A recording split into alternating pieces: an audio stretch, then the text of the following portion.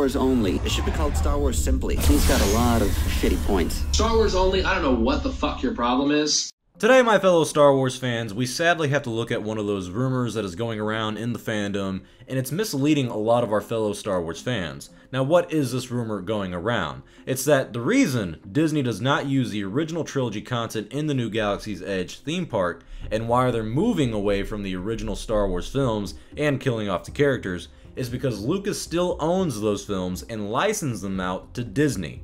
And Lucas, George Lucas himself, gets a 25% cut of any Star Wars merchandise that Disney sells that has his original characters in it. These people who are starting these rumors are saying that is why Disney is moving away from the older Star Wars films that Lucas created, is so that Disney does not have to give him a cut of the profits. Now, this rumor is mainly coming from two different YouTube channels who say they have inside sources that gave them this information. Nerdrotic, I believe is how you say his name, says he's got the inside information from multiple sources involved with Star Wars. The other channel is Overlord DVD, who says his inside source has ties to Lucasfilm. Both of these channels claim that Lucas still owns a piece of the pie in Star Wars and gets that 25% cut when they use his characters. Now, I would like to personally break down each of these claims and tell you why they're complete and utter rancor shit. Nerdrotic posted the messages he received from his inside source. Let's go ahead and read these messages. Well, Gary, I have Star Wars news. I know why they could not use the originals as its base for the sequel trilogy. They didn't buy them. Lucas still owns the originals, and they licensed from him. The implications of this is huge, and that is because that is why Disney has not put out a despecialized edition and has been trying to kill off original characters and the Galaxy's Edge drama. This comes from my guy at probably Lucasfilm. And then he goes on to say, no, you can say this is 100% solid, just don't mention where this is from. You can also say this, Disney was warned by Lucas not to go the route they were. Lucas would have still gotten like 20 or 25% of original character or original lightsaber residuals. They were not having this. This last one's a big one. It says, I think they bought the rights to all future Star Wars, but the past stuff is owned by Lucas. Want to be clear, they are actively talking about buying it from Lucas. Now let me show you every red flag in these messages that prove these sources are full of shit. The first message says that Lucas licensed the original Star Wars to Disney, and that Disney did not buy them. Now, I don't know about you, but if you recall back in the year 2012, Disney bought Lucasfilm for $4 billion. Now, I could probably end the video right here, but there's so many lies that are being spread right now that I just can't. I literally have to break down everything else. The second claim is an even worse lie. The source says that the reason Disney can't release the despecialized editions is because Lucas still owns them. And I honestly covered this like, what, a few weeks ago? I covered this topic in a recent video called George Lucas Still Has Power in Star Wars. And in that video, I explained that Kathleen Kennedy and Disney will not release the unaltered films because they are respecting the wishes of George Lucas. Even Pablo Hidalgo has confirmed this in the past. The second picture Nerdrotic shows said that this information is 100% solid, and the third one says that Disney is actively looking to buy the rest of the rights to Star Wars. Well, I, Star Wars only, can tell you that this is all 100% bullshit. First of all, the idea that they're moving away from the original trilogy because they don't want to pay Lucas for using his characters is hard to believe when the name of the next movie is Rise of Skywalker. Come on, like, they're moving away from the original trilogy, but they're gonna call the last film in this episodic story that we have The Rise of Skywalker. Is he gonna get 25% of the cut for the box office? Is that how that's gonna work? Please tell me, Mr. Insider. If Disney doesn't want Lucas getting a piece of the pie, and they don't want the original trilogy content being at Star Wars Galaxy's Edge, and they're so very anti-original trilogy over there at Disney, then why the hell at the opening of Galaxy's Edge did I see the CEO of Disney, Bob Iger, standing next to George Lucas, Luke Skywalker, Han Solo, and Lando? Was I the only one who noticed the original trilogy cast and the creator of Star Wars on stage? Or was it just the death sticks? So today I took the time to actually go talk to an intellectual property lawyer and ask him for clarity on the situation that we have, and here's what he had to say. That is going to be a tough one to answer, since the terms of the contract like that are generally under a non-disclosure agreement and known only to the parties. Most likely, as part of the $4 billion purchase that Disney made, they would have let him keep the lifetime royalties from the earlier movies, but blocked him out from anything made by Disney going forward, including the toys, which is one of the most lucrative aspects of the Star Wars franchise. Also, there's enough articles to support he has only made funds related to the newer movies as a consultant only.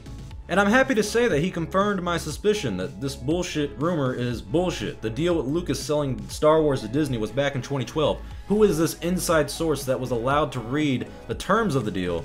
And is no one going to mention that they're breaking the non-disclosure agreement that these kind of major deals have? Is that not like a violation of it? But the only people who really know the inner workings of this deal is George Lucas, his lawyers, and Disney and their lawyers. Also, the whole inside source that's saying that they have someone at Lucasfilm that, you know, knows the terms of this deal is also bullshit. There's no one at Lucasfilm who has the legal authority to read this contract and the terms of this deal. And also, the people at Lucasfilm weren't privy to this information even back in 2012 when Lucas was thinking about selling the franchise. Before he even sold it to Disney, no one at Lucasfilm knew this was happening.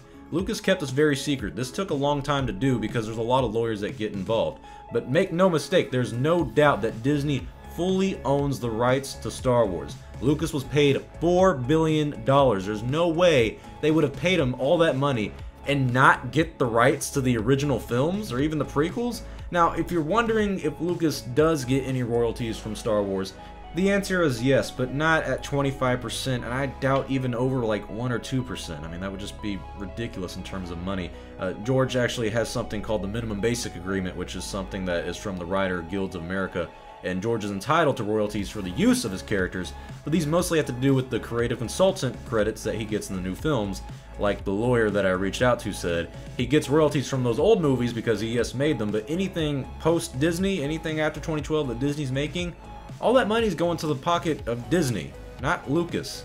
A lot of people will claim that they have inside sources, but they're really being trolled, or they are trolls themselves. And I myself do have inside sources who have been on set of Episode 9, and some who've actually been in Episode 9. I also have a supposed inside connection to Lucasfilm. But do I tell you about the inside scoops that those people send me and all the stuff that I get? No. You wanna know why? Because I don't trust all of them. And even the ones that I do trust, the information they get me isn't really ready to be revealed, or is it worth revealing? Shit, I even learned some dirt on the Lucas family when I was at Star Wars Celebration in Chicago earlier this year. Now you may be wondering if I'm telling the truth on all this, because it's pretty easy to make these vague claims and run them off as news. People like to be cool and say they got an inside guy or something when they really don't. You know, they like that. They're like, hey man, I got an inside guy at Lucasfilm. Yeah, he told me some pretty cool stuff. You know, I can't say anything. Because, you know, I don't want to get in trouble, but yeah, man, I got some inside stuff, you know? All that for a drop of clout, guys. Like, really? And yes, I do get inside stuff myself. Like, I'm not exaggerating, but I'm not going to tell you about it unless I'm 110% sure it's factual and I won't get in trouble for it. Because earlier this year, Lucasfilm lawyers got involved and showed up at a house over a leak. And I'm not trying to get caught red-handed with my death sticks by these fuckers. So do me a favor, my fellow Star Wars fans. Don't believe everything you see or hear on the internet. Just because you don't like the new Disney Star Wars doesn't mean it's part of some grand conspiracy to avoid paying Lucas a cut of the profits. Now, I'm not upset at the channels that are spreading this rumor and talking about these kind of things. I just would caution my fellow YouTubers that spreading fake rumors like this can still create a bad perception among the fandom. And saying take it with a grain of salt or it's just a rumor doesn't really fix it either. You're still spreading this fake information and saying that you have an inside source. I mean, how do you have an inside source to verify information, but then you're going to say it's a rumor and take it with a grain of salt? Either stand by your source's information or do not. You can't flip-flop on that. It's such an easy scapegoat out of actually being held accountable for what you're saying, of simply saying, oh, well, you know, it's take it with a grain of salt, it's just a rumor. No, stand by the information you're getting or don't. You can't pick and choose on that shit. So I'm kind of annoyed that fans are believing this stuff. I'm kind of annoyed fans are spreading this stuff because it's so obviously fake. I mean, come on, the despecialized edition thing was like the biggest red flag from the start. That's like such a common Star Wars fan knowledge that I'm baffled anyone took this report seriously or like it was factually true or anything. It was obviously one of the most fake rumors I've ever seen in the Star Wars fandom, but hey, fake news is running rampant on both sides nowadays. Little did you know.